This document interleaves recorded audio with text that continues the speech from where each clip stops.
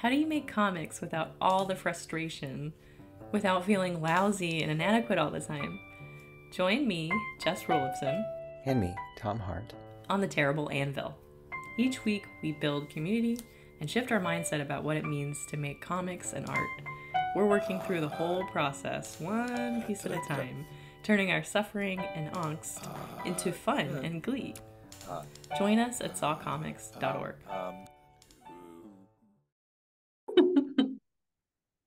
We're ready! We're ready. All right. Well, how do we start? I'm Tom Hart. This is Sequential Artist Workshop. My name's Jess Ruliffson. I'm also with the Sequential Artist Workshop. And we'll This probably have some sort of proper intro later or something. Um, Welcome to everybody at SAW who are attending. What's going on is that Jess and I love talking about comics, but more importantly, we love talking about the process of making them. And even more importantly, we love to talk about the feelings that arise during the process of making them. And um, that's what this is. It's also, and especially actually, a chance for I've asked Jess to write a book, which is she's already written basically, but we're just organizing it or something, right? And that is going to be called The Bootlegger's Guide to Comics, and I'll let you talk about that later. Anyway, so we're here just to talk about comics process and what the heck goes on when you're trying to make one and why it feels so lousy, I guess. And we've asked for some questions prior to this in our network, and also we're inviting people to ask questions in the chat. So that's my introduction. Jess, what did I miss, and how do we go from here? Um, I think you touched on the major points. Everything Tom said is true, and I'm including a link in the chat to the most recent post that sort of summarizes some of the questions or comments we got in answer to our question for the very first Terrible Anvil episode. What part of comics is the hardest? And surprisingly, no one said all of it. Someone was like, actually like all of it. It's XYZ that's tricky. So each week we try to pick on a theme that is already sort of somewhat existing in the book. So we already kind of have some topics in mind, and then hopefully Tom or I will like kind of follow up in the network to get more pointed questions from the audience. So like Tom said, there's different ways to participate. You can throw comments in the chat if you're available to attend a podcast in real time. But if you're not, you can always throw in questions if you're part of the Flow Network on the Sequential Artist Workshop Mighty Network. So, um, so we wanted to just, well, I'm not sure what we wanted. You always have, I feel like I sort of ask around for what the heck we're talking about, and then you just sort of nail it a lot of times. So, are we talking about the broader picture, like why do we make comics, or what should we be talking about today? Uh, Well, I'm glad you brought up like feelings earlier because it's not something that like I feel like it sounds very professional. Like you want to keep your feelings to yourself as a professional cartoonist in a way, but it's so funny because a lot of comics kind of deal explicitly with unpacking some of the stuff for the reader.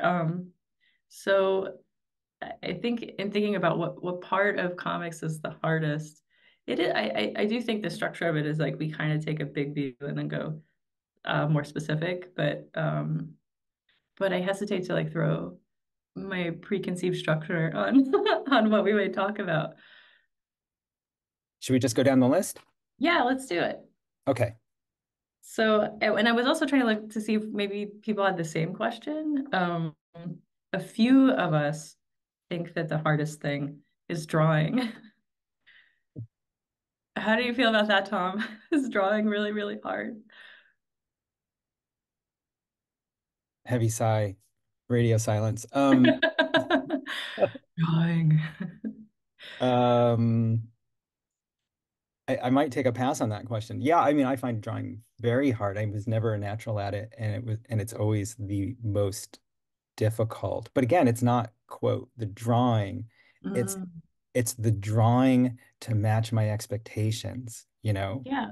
Like I kind of like drawing, but it's when I expect something out of it that I don't like it. So that's what I got. Yeah, that's super good. And I'm glad you said it that way because I feel like this is going to tie into a later question that's on the list that I was thinking about expectation. There's that meme that's like how it started and how it's going. And it feels like that where, oh, this is going to be great. And then you're like, what's happening? Yeah, drawing for me also, that's sort of been a big part of the bootlegger idea, I guess. Like, and someone in the comments was like, what is bootleggers? What does this mean? Bootleggers guide. And it's hard for me to enunciate and say that correctly. It sounds like I'm saying I'm going to lick your boots. But it means like what's like the and Tom kind of paraphrased, he's like, what's the like illegal version of this? And I was thinking on the way to the library a public bus went by and it said, get your degree in as little as XYZ months in like healthcare, which I shouldn't laugh, but my husband's a nurse. So I was like, oh, that will go really well. But I think there's this idea of licensure. Like when I do XYZ, I'll become an official bona fide cartoonist and sort of sweetly and mildly sort of jokey, but sort of serious. Saw sends out your real cartoonist cards to some of our year-long, I think it's a year-long program, isn't it, Tom? It's, I think it's the graphic novel program Maybe actually. it's a graphic novel program. So we have a graphic novel intensive program that lasts 6 months from June to November. And I think at the start of the program, if you sign up and you give us your mailing address, we won't spam you, but we send you a card that says you're a real card carrying cartoonist now. You're bona fide.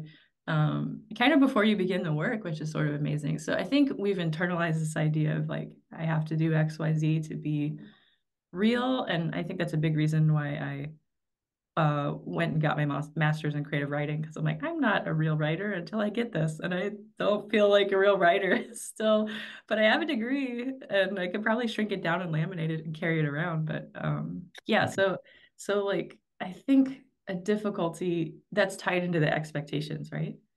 Like a real cartoonist does X, Y, Z. And we know we have our taste. Like maybe we're comparing ourselves to other cartoonists. Right. But a lot of it, I think, is a comparison to the beautiful vision that's in our head. And then we're like, wait, this doesn't Right. this doesn't look like the photo from the recipe book. Or it doesn't look like all the books at Barnes and Noble or whatever Yeah. is It doesn't nearby. look like any book ever before. And I think we could leverage the things that are weird. And that might be the good part, is the part that doesn't look like anything else, but it's Uh, uncomfortable. Leverage the things that are weird. Every once in a while, I start writing down Jessisms, so that's going to be my first thing. Yeah, but Tom sounds like he's going into a trance. It's just because he's writing down something I said. He found a note the other day that said, ideas are like frogs. And he's like, what does that mean? And I was like, I don't remember. I was like, I think it means that they're slippery, that they kind of hop away. Like Oh, picture a lot of frogs all over the table. Those are I, ideas. I do think that's what that was. I want to Actually, draw that now. all right. So you don't need a license to make comics. No. You don't need a license to draw or write or anything, right? But we've internalized, and maybe it's just us who have some foot in the late 20th century that feel that way. Maybe it's not, I don't know. But you don't need a license. And you don't need a license to put it out there. You don't need a license to say it's done. You don't need a license to say I like it anyway. I don't know. It's so surprising to me because I certainly grew up thinking like there was a society that you might be let into eventually. In fact, it's called the National Cartoonist Society, which I was Are never you a a member. member? Can we start No, our own like group and be like, give everyone but permission to I join? no, start our own. We started our own group here. So Yeah. what's next if we've covered that Well, topic? well, so it's all kind of related. So the idea of like gatekeeping, and maybe we could revisit drawing again because I feel like sometimes we're like, ha ha ha ha, this is an easy answer.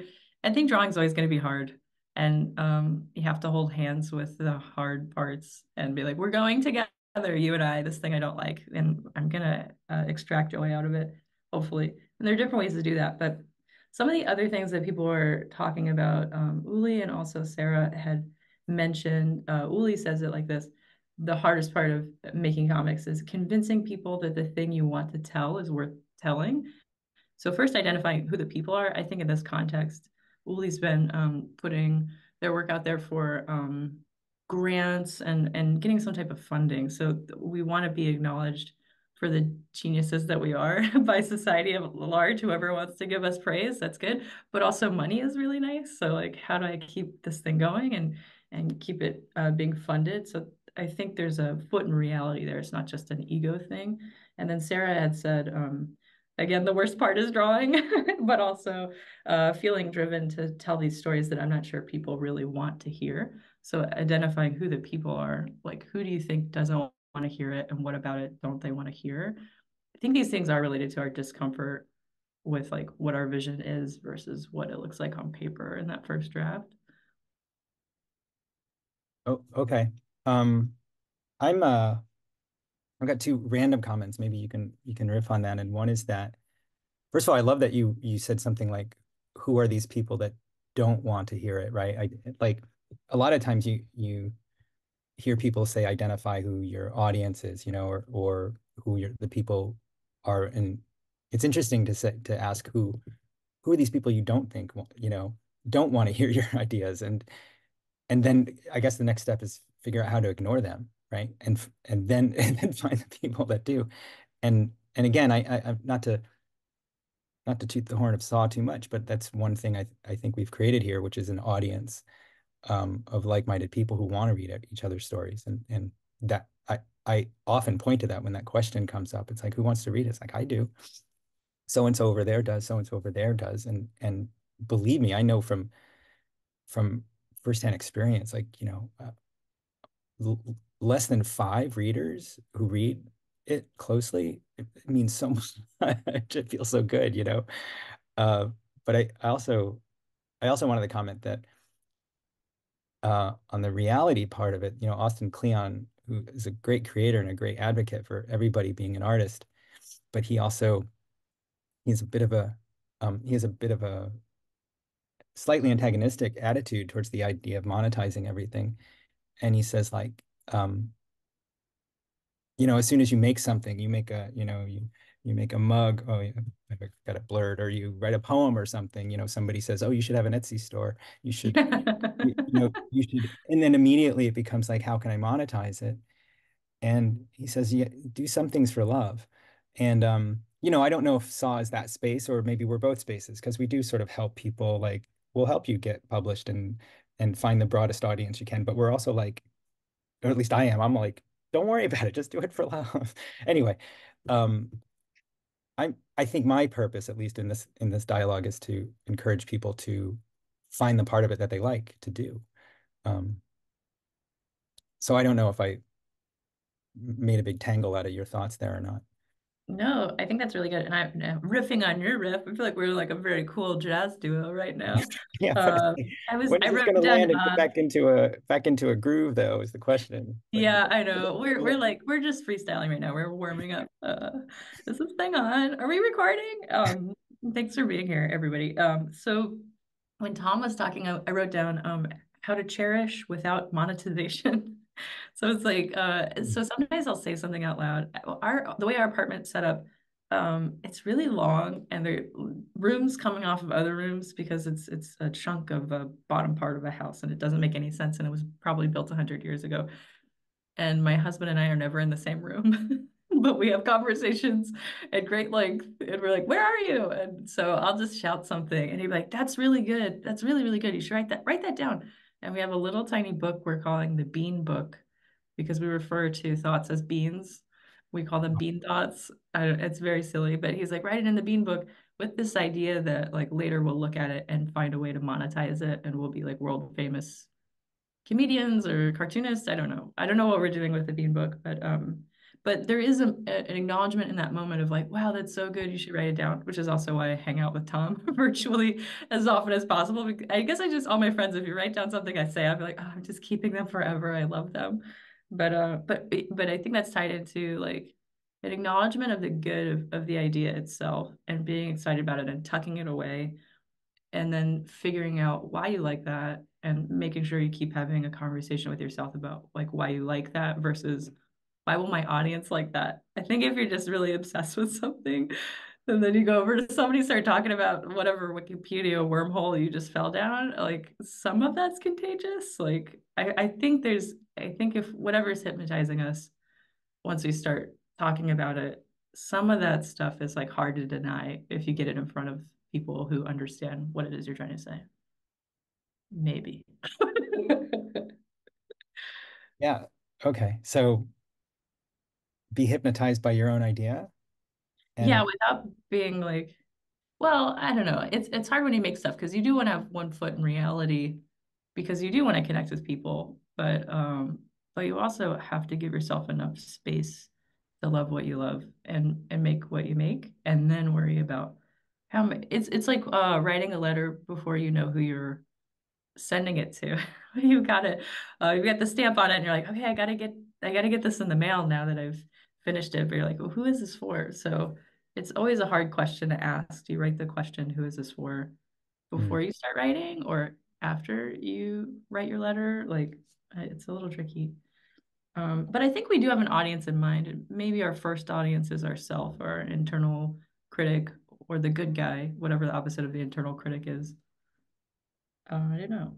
But I mm, was curious about what Sarah was asking about, like who doesn't want to hear this? Like, mhm, how do I get over? And there's also kind of an aspect of gatekeeping. There, like that's a real thing. Like only certain things get published. You know, you have to be a certain level of crazy slash affluent to spend some of your time making something that doesn't make any money while you're making it. So there's certainly like built-in structures that are hard, and we push against those things. But I was thinking, I well, this is the paraphrase of Sarah's full comment.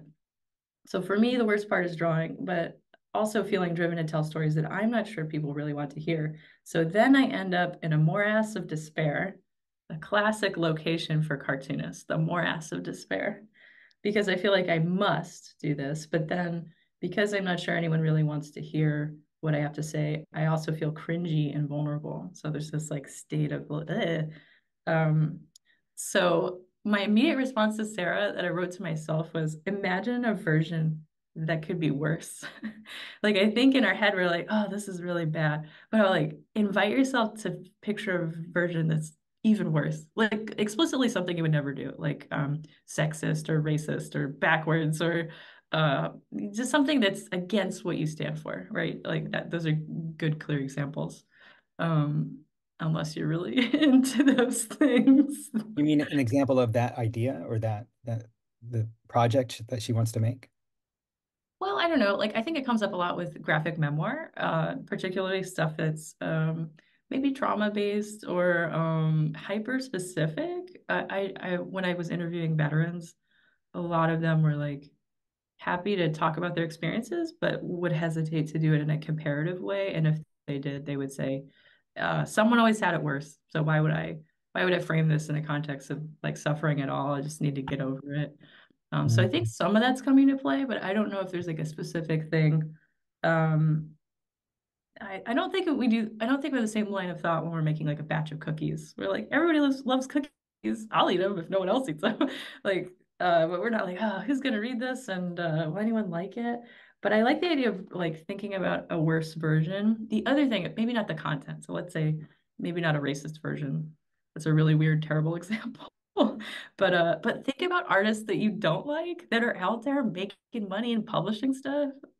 I don't know. Some of these people, I don't know. Talent is really a thing that's, you're more talented than XYZ. You can tell yourself, whoever your like artistic nemesis is. I know none of this is healthy. You have to peer review this with your therapist, but you could tell yourself, at least I'm not that guy, or that guy made XYZ. Think of the worst movie you've ever seen. That exists.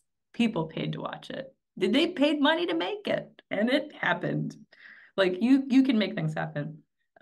There's also people tell us stuff all the time that we're not interested in hearing. This is a hyper specific, again, I don't mean to trash anybody, but a hyper specific cultural example that probably won't age really well. But right now, Will Smith's wife, Jada Pinkett Smith, has made a career out of talking about how terrible her marriage is and remains married to Will Smith. But she talks about it all the time. No one asked, but she still talks about it. So I do think there's an audience, even when there's not an audience, and people are talking about how much they don't want to hear about it. So it's become this weird conversation. Um, and like, so picture a version of your story that's, is it stupid? Is it self-indulgent? Is it gross? Is it terrifying? All those types of stories are floating out there, waiting for your terrible story to join the party.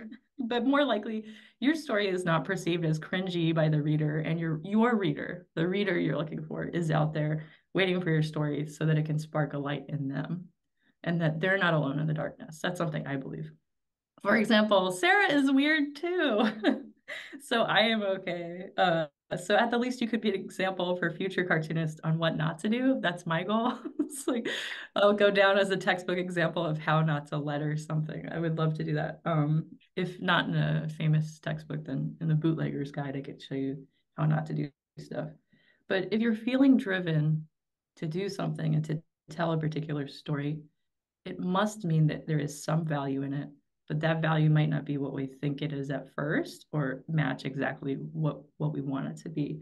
But that can be a good thing. Like I think it's a lot bigger than we're giving ourselves credit for. So I don't think it's our job to judge what the audience wants to hear. And then I wrote, "You're not a cover band at a wedding. You're Patti Smith howling into the night." So, and I don't even like Patti Smith that much. Like I love her, but I know people like really, really love her. But she's a great example because she wasn't like, I hope people like my music. She's like, ah, and she's amazing. You're not a cover band at a wedding, you're howling into the night, I wrote. Um, there was so much there, Jess. And I wrote it down. Part of it was scripted because I was like, ah, okay, I'm so good. excited by Sarah's question. Well, we'll need that later. And Donna in the chat says the same thing. Everyone has an audience. You're not making something for everyone. You're making something for the audience who likes the kind of stuff you make and who's already looking for more of the kind of stuff you make. Well, that's interesting. More of the kind of stuff. Because sometimes that's interesting that to me that more word there. Because sometimes we think like we're going to reach somebody with this thing they've never seen before and it's totally new. Um, but Donna's saying no, they want more more of what they're already getting, and you just are part of that pipeline or something. I'm not really sure. Well, and I think there are audience demands, but if you can't go to a bakery and buy a screwdriver, like I'm the bakery, I'm not the tool store. Like I think you can be good at what you're good at and be as specific as you want to be. But that goes down to, and again, I'm gonna share my bias as somebody who doesn't shoot for the moon anymore when it comes to audience. I love your cookies analogy, right? We bake cookies not too concerned with is everybody going to eat them? And I forget exactly what you wrote. And like, we do it because the act of baking cookies is nice and the act of eating a couple of them is nice. And the act of sharing it with the handful of people that we'll share them with is really wonderful. And I agree that art can be the same thing. And that's why I encourage so many people to do diary comics these days or just small things. That's why some of our programs here at SAW, even the peer begun ones, like the Wednesday workshop, that's why that works so well. That's where people get together and they do drawing prompts and then they call it a day and they just have this great time. There's a lot of laughter, there's a lot of joy. Um, a lot of times, sometimes what happens is we start to feel like, okay, but now I got to make a big thing that shatters the world and makes everybody really impressed with me or something. That's where that can get kind of troubling. But the sad thing is there are people who can do that. Who, you know, if so and so gets the idea to make a 600-page graphic novel that's going to blow everybody away, eventually they do it. Somebody like, But I think also, yeah, like there are things that exist out there that are amazing where we read yeah. and we're like, how am I ever going to make anything that's that amazing? Or like, I love that so much, and my abilities are different from what I'm experiencing this other piece of art in the world as. But I think it's good to like look at a lot of different things that are good and bad, and things that you like and things that you don't like, and see just it's the things that exist outside of your creative space are polished, finished, produced type of things that probably had more than one person on board. So I think sometimes there's like this unfair comparison. Um, but that is something that helped me with my graphic novel, like thinking, even if I make this badly, I don't think anyone else is going to make a graphic novel about veterans. Like, no one's made it yet. I didn't see a book like mine out in the universe. So I was like, isn't that enough reason to make it, even if I do the crappiest job? And then if anyone says, man, you did a really bad job, I'm like, where's yours? I didn't see yours, so I made one. Like, I mean, if you're not bringing cookies to the break room, you're gonna have to eat mine. So I But don't know. but let's interrogate that a little bit. And I admit I sometimes play devil's advocate a little too much, but what if there were a handful of books like yours out there? Yours would still be valid, right? And yours would still be uniquely you. And I think it would be uniquely filtered through your line of questioning and your visualization, because these are visual works, and your own personal story, you know? And so Yeah. I think there's validity to all of it. And there are other genres, I won't get specific, but there are other genres where there is a lot of overlap. I don't even mean I mean nonfiction genres. And and the uniqueness, there's always something unique about the work. But again, It's and true. I'm also talking about bookstore books, so I'd rather, and after this I'll talk about mini comics and things. But go ahead, sorry. Even if like let's say there was a book that was very similar to mine existing in the world, interviews with veterans, and it was a graphic novel, even because I do think books like that exist that aren't in graphic form, but let's say it came out. I'm still in the process of making mine, so mine's a product of its of the time it's made in itself, and the person who's making it. Like, I'm not enlisted, like on the youngish side of the spectrum, creeping towards the older side of the spectrum. And I'm a lady, like I have my own sensibilities. So I do agree with what Tom's saying, that you bring your own unique vision to the work itself. And I think it's a good thing if there's a lot of books that kind of exist sort of like yours, because then it's easier to pitch it to a publisher. You're like, look at all these fabulous books that are like mine, but they're not exactly like mine. I'm doing something different here. Like, it's just context. Like, I think it's good if there are things that exist that are like yours, so you can put it next to the other books on the bookshelf, I guess. Yeah, yes and no. I mean, again, part of the focus right now that you and I are on is books and bookstores, right? And that is a very specific series of variables. And you are going to run into, let's continue the idea of a book like yours. You are going to run into publishers, if there were 5 or 6 books like that, where a publisher says, we already have a veterans book, we don't need a veterans book. You know, that definitely happens. I've seen it many times. You know, there are certain slots that publishers want to fill or can fill, and then when it gets filled, they don't keep looking. Um, but again, me personally, if it's about art and it's about the making of the thing and it's about the feelings about the making of the thing, I don't want to talk about big publishers at all. Like, I want to talk about the communities we exist in, you know, like we're so hyper connected, right? You know, even 20, 30 years ago, you wouldn't have access to this many stories. Like if you were doing like all right, Harry Potter is 20th, 21st century mostly. So let's look at Lord of the Rings. If you were doing Lord of the Rings fan fiction in the 1980s, you would share it with your high school friends or college. Um, you would go to a Lord of the Rings convention and you'd all love each other and you'd all share it and it'd be great and you'd feel great and you'd go home and you'd make another one. You wouldn't realize there are 10,000 other people doing it. You'd think there were a couple dozen or a couple hundred, and you'd be really happy to know them. But now we're so inundated with everybody's story, and it's hard to like feel that as a flood and push back on it and be like, what, you know, I'm just one person. There's thousands of stories coming at me. What does my story matter? And then you feel like Sarah does, like this is just this doesn't matter. No one's going to want to read it, and I'm just going to feel cringy for actually telling what I feel. And that, to me, the step we need to, at least for my particular disposition, I need to like block out every other most other stories, right? So like I don't, I don't go on social media. I I try and only read the books that like three or four people have told me to read. You know, it's like if enough people say read this book, it's really good, but otherwise I won't go seeking them because I want to save some space to be awed and to enjoy and even adore some of the work that comes my way from the people that I'm really close to here at SAW especially. So anyway, that's what I'm trying to say is that to me, the inundation of stories makes feeling bad about our story pretty easy. I like the idea of like intentionally being out of the loop too. Like part of me is just affirming my laziness, but I am like particularly ill-read, which is funny because I teach a class in real life on the graphic novel. And basically I trick my students into telling me what to put on the syllabus for the next semester. And then I read Right. those. But yeah, I mean, I think there are books like, okay, I should probably read XYZ because it's critically acclaimed. So I do try to read a little bit, but I'm really bad about just looking at the pictures in a graphic novel and being like, oh yeah, yeah, I know, I know what that is.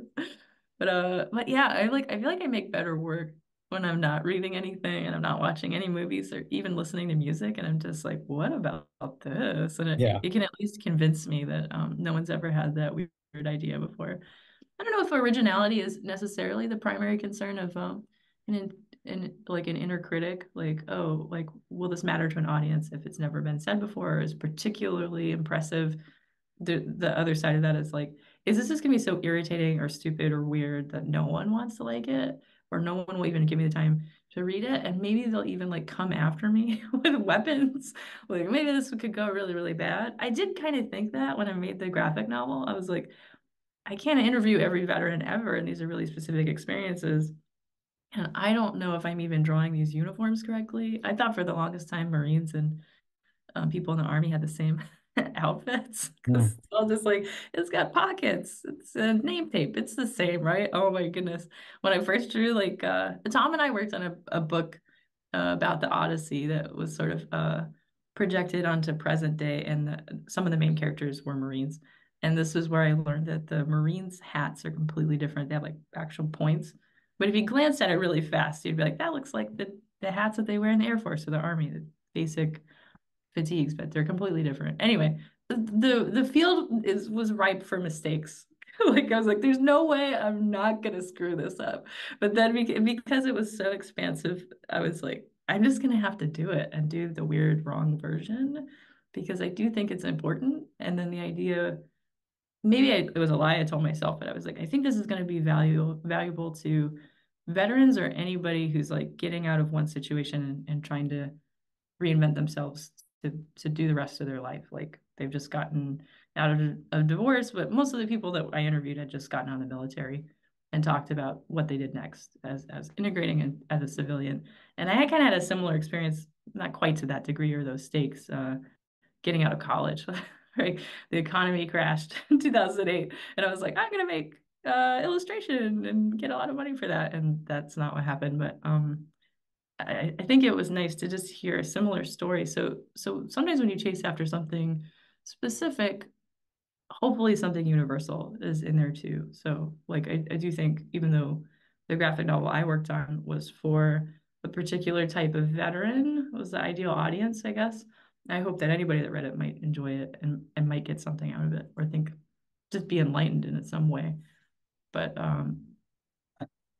yeah, I don't know if like you're responsible for like we don't have to write like satisfaction guaranteed in the front of our graphic novels. I don't know how responsible we are for that, but I do think it's good to have a conversation with yourself while you're making the work for like who your most tender audience is, like who would be happy to hear from you, who would be happy to get your letter in the mail. I want to go back to something you said in all of that, which is about the inner critic and originality not necessarily being like the purview of the inner critic. Like they don't necessarily want you to be super unique, right? Because that's weird and you'd be an outcast. But but they want you so they want you just like a little bit unique, right? Just unique enough to feel special, I guess. Yeah. And but I mean I think the problem is yeah, I don't know. That's a tough one to untangle because I really feel that like belonging is one of the things we strive for the most in the world. I think, except some people who maybe strive for supremacy, but I think most people strive for belonging. And so those things you identify in the inner critic uh, are very pronounced there, right? We're trying to belong to this group of people that share experiences or at least share beliefs and value systems and stuff. And we want to contribute something of value, so it needs to be a little bit unique, right? But I think the problem that what happens when we're telling our story is we just start to think we're not just a little bit unique, we're totally weird and wrong and we don't belong, right? And so what do you do with that? I'm trying to worried we're not unique, but totally weird. Oh no. If I'm being honest, I would say that's probably why I interview people. Like the project I'm working on now, my husband writes it from the perspective of his lived experience as a nurse in the ICU. So I'm like, I'm just drawing the pictures. That's what he said. And it was kind of the same thing with the veterans, like, oh, I'll just interview them. So I'm off the hook. I don't have to tell my own story. And if they're lying or their memory's not serving them as best as I think it is, it's not my fault because like this is just oral history. So I think there was some avoidance of that being weird. I was like, that's what that guy said. It's like I didn't say it. Sure. So, but I also wonder, like I've been working on an outline for a novel for a while, and I've really had just a major struggle with even writing it. And I wonder if that's part of it, if I'm afraid it's too weird or I'm too weird. Yeah. Well, I mean, it's two things. It's weird and also not good, right? Yeah, weird is not good, right? Like smelly, like not good. Well, but um, but also like there's the aesthetic value, right? I don't draw the right way. I don't draw good. Um, I don't know. How do okay. Should we go down And the I list? wonder why, well, I wonder why not being good is bad. Like why are we afraid of not being good? Well, yeah, again, I think that's a major cultural shift that's happening where people are saying it doesn't matter.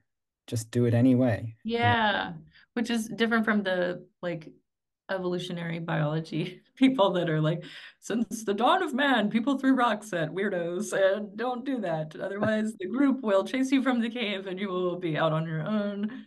So like there's validity to it. I'm like, why are we so afraid of it? I'm not trying to discount it. I'm just like, why am I so scared of my novel? So what I'm really asking. I have a thought about that too, that maybe it's relevant. Why is Jess, hang on, let me type this. Why is Jess so scared of her novel? The one thing, again, I want to bring it back to the feelings.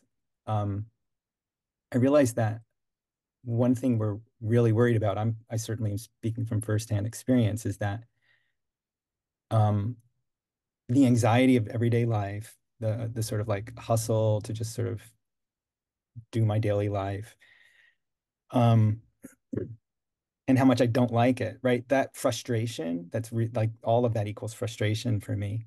But in some ways, that feeling is better than the feeling of knowing I have an hour of free time to do art and then I do it badly.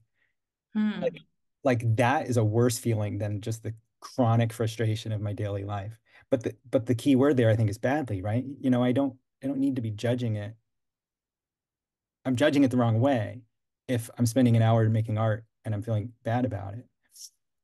Um, And that's one reason I stopped making comics. And I started taking, This is also hilarious. Like, okay, top secret info for our listeners and our attendees. Tom and I don't make art. We both like silently quit making drawings and we're like, this is how you get over it. And we're like quietly, Tom's making music and I'm staring out the window. But like it's not over till it's over. Maybe this is part of the process. So don't give up on us. oh, for Um, sure. And I don't want to talk about myself too much, but I will say that what I've been doing, like I've been teaching myself music for 9 months or something. And what I've been doing, I can tell, is training my brain to care less about the outcome and enjoy the process more. And when I go back into comics, which hopefully will happen soon, maybe, um, I'm I've got I think I've got my brain primed a little bit better to be like, this is just play, and you've got skills and you've got ideas and you've got things like that that you've developed over time. But now it's okay to just sort of play with them and um and let things come out.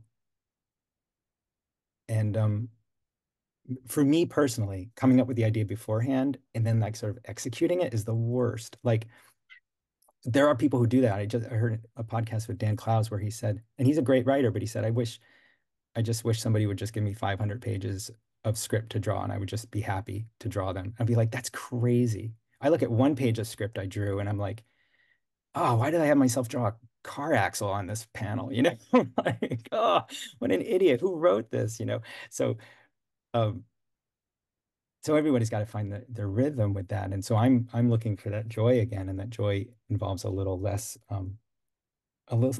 puffery about the idea beforehand. That's tricky because we have a lot of memoirists here, and that's tricky because a lot of when we're working on memoir, a lot of that is about like I need to tell you what happened and here's the story.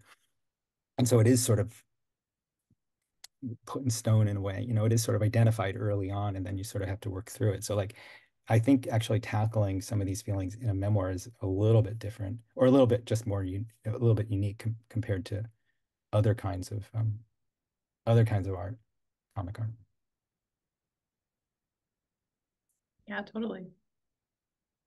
I just looked at my paper. I wrote, put pants on your ideas. I don't have that paper. I was just like preparing for the podcast. I was like, that's the one. And then I read it and I'm like, what am I saying? So Do you want to um go down the want to go down the list? Is I there don't know more? if we want to go down the pants Or rabbit should hole we? exactly with Well, and also like we should be mindful of time. I don't think any podcast anybody wants to be on this call how more long is our podcast? An hour? less, I hope. But Less. All right. How about 45 minutes? That gives us 3 minutes. what, really? Okay. Pick a question on that list, and then we'll maybe take one question from the chat if there are Okay. any. There weren't a Okay, we lot. had one from Beth, and I think Beth's on the call. I love every part of making comics, which I was so excited to read. In the comic sense of things, in terms of the whole creative process, it's in the early stages of a project, wrangling some sense into the too many ideas I have that always frustrates me most. I always just want things to solidify faster so I can get to work, or to the parts of the process that feel more like work, or to the parts of the process that feel like more solid, I guess. I am not a patient person. That said, That's interesting. so Tom, you're kind of allergic to like having a grocery list that you have to execute in a Right. really rigid way.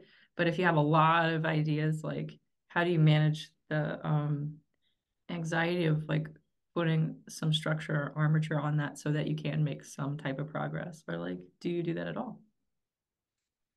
I was answering a question in the chat. Can you say that again? Sure. Um, if you have too many ideas, does that bother you? Oh, And sorry. Okay. I do know Beth's question. Um, and I actually, I came to a point where I realized like I, s- I don't want to say I thrive in chaos, but I sort of like it. But that chaos, that chaos of like trying to make things connect and organize ideas and having a lot of random ideas and playing around with them. Um, I think I was probably at my worst with that around 20, I don't know, 18 through 20 or something like that, where I wasn't finishing anything. I had sketchbooks and they weren't really making me feel bad. I just kept just filling up junk with starters and stuff. But eventually I had to identify why I was feeling lousy, and it was because I wasn't finishing anything. So that's when I particularly started tackling smaller things, one page. And and that started to feel good. It was like, oh, I can put a couple ideas together and let that chaos coalesce in a page, which took 3 or 4 days to make, and then take a deep breath and do it again. And so like that was a rhythm where I could build up into longer, slightly longer stories. And then I hit that. And then I sort of started doing 24-page stories. I built it up to that where I was like, okay, I'm going to take this chaos. And I actually like that chaos stage. Again, the stage that Beth is identifying as being frustrating. And then I would play around with it and I would sort of massage it into 24 pages and then work through it and finish it. And I would feel good about it.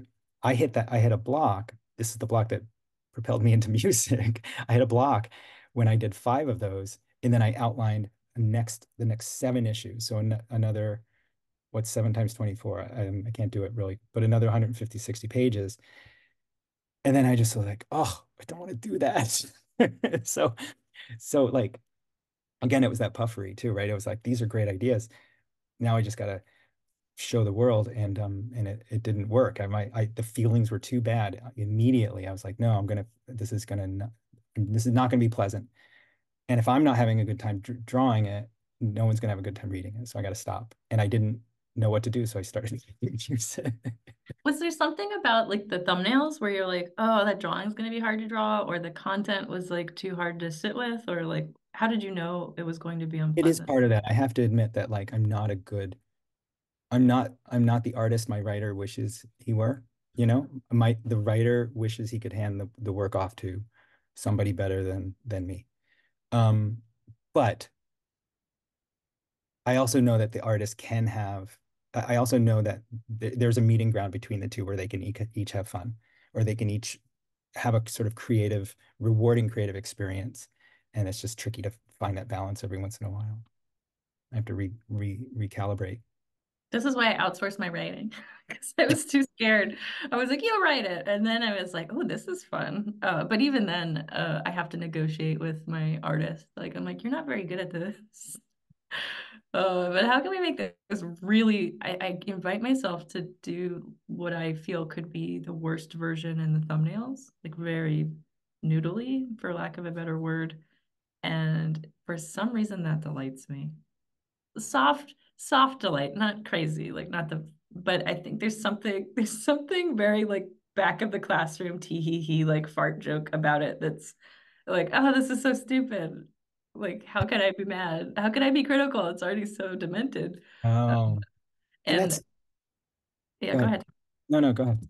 I was just gonna say, like, I don't know, I don't know if that's like the best way to work, but it's the only way I can make peace with um like my inabilities as an artist is by like almost making fun of it or leaning into it or this is a weird analogy, but there was one time I was very, very hungry and I had tater tots on a cookie sheet and they were stuck to the cookie sheet. I'd taken them out of the oven. They were ready to eat. And I had a little spatula that was way too small. I was trying to get them off the cookie sheet and they kept flying off the cookie sheet onto the floor. And embarrassingly, I did this in front of a roommate, and she was like, "Whoa!" But I started taking the tater tots and throwing them on the ground. I was like, "Fine, I don't even want these." And she's like, "Wow, you're really hungry. You need to relax." So maybe that's not the best way, but I think in describing the feeling, it was sort of like that. It's like, oh, if this isn't gonna work, let me do the version that really, really doesn't work, and then see that I survived and it's fine, and there's something about it that's funny to me and we can only go up from here, right? That was like a better evolution. I think the initial thought was like, I'll do the bad version in the layouts and then I'll fix it later in the pencils. I think more I'm like, I'm committing to the bad version early so it doesn't surprise me when I get to the pencils or the inks. It's already on the page. You're committing to the bad version, meaning you'll stick by the bad decisions you made, or what do you mean by that? Yeah, like think sometimes when we're too vague with our preliminary plans, like, oh, I'll just draw a stick figure and then it'll turn into like a Da Vinci level artwork in later stages and the pencils or the inks or when I add color, it all makes sense. Uh, Not putting that kind of pressure on myself, but just drawing something that's articulated so I know where everything is, but also making it very silly. Like making it wrong, like intentionally. I don't know what about it's wrong, but the heads are too big or there's no hands. And then if there's no hands, I'm like, what if I drew the hands like this? Like just exaggerating the badness of it. Like but if it exists on paper, then it becomes less scary. It's like exposure therapy. Like, ah, it's bad, but I am still alive. Does that make sense, Tom? I don't know I if think that. it makes total sense. I think we should pick up the second episode of this tomorrow, or Yeah, whenever, sorry, next next week, week. Yeah, with let's do that, it. with starting with what's bad, quote bad, because we're going to put that in quotes, and uh and exaggerating it, looking at exposure therapy, great analogy, Um, yeah, yeah, it's really interesting. I had a student at SAW in the year-long program in person who had, she brought me Lumberjanes and a bunch of other YA books, and she said, I really want to do this. And we kept working her over her pages to sort of like get a little bit more like that, a little bit more like that. And it wasn't, and she did a great job. She was but it was always a struggle, and her work never really got to that level. And it was only after she was gone. We're still in touch, so it's not like that it was hopeless and we never got a chance to speak. But it was only after she was gone, like I was cleaning up and I was looking at the work, and I was like, this is beautiful. This is wonderful. And it is so not like what she was trying to do, but in itself, it's just this unique. And I felt regret as a teacher. I should have been like, let's push this more, the stuff you're doing, and strive for Lumberjanes less, and it's okay. Like again, we're in touch and she's proud of that work now. But I realized that I was so, even as a teacher, I was so lost in the struggle to reach those ideals of hers as she was, that that we didn't lean into the uniqueness of it. And man, that's all, that's all we got. That's all most people got. I mean, certain people can anyway. That's true. That's true. Yeah, I feel like if like greatness is sort of like something I'm working towards, but badness just already lives inside of me. I'm like, well, how can I make my badness like if it's gonna stick around and it's hard to get rid of, how do I make it work for me? Like, since I know that it will be there, I could count on it to be bad.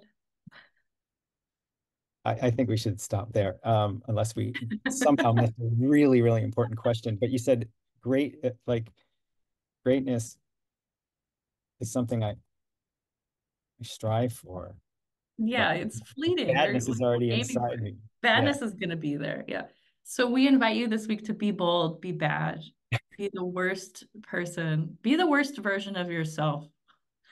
Don't get arrested, but Right. Not in that way. Right. Not in the yeah, moral. like I'd like just to, in your art life. Yeah. I'd like to think you're morally gonna stay grounded, but it's definitely true that like, play around with those bad marks or those bad ideas. Okay. So what's our call to arms? Like, do we have a hashtag? A hashtag aside from Yeah, I don't know. We have to give our devoted audience something to chew sure. on. Well, I think it is that. It's like identify in the same way that you're like, oh, I drew a really bad hand, so I'm going to draw it really bad this panel.